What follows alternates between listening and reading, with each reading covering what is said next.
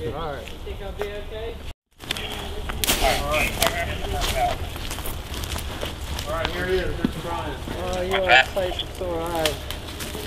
And our program is that at the end of the semester we bring forestry nursing students together to bring together an exercise where we help train the forestry students in their CPR and first aid, and we use our high fidelity mannequin eye stand. We make him an injured forestry student, and as you saw, out in the woods, and they provide their first aid and CPR care.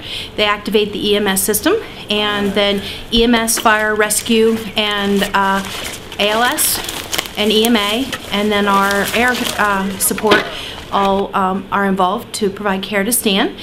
The second part is that we provide a mock ER, and our RN to BS students set that up.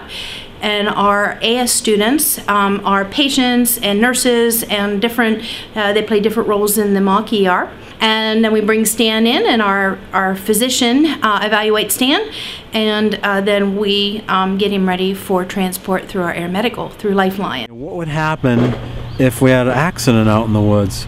So we started this training with the nursing program, and it's worked out really well. They have the mannequin that's remotely controlled, and it's a pretty realistic situation. So our students, the forestry, they've had first aid and CPR training, and that's it. So they are kind of the first responders, stabilize the victim, and then get 911 and take it from there. You're going for a ride.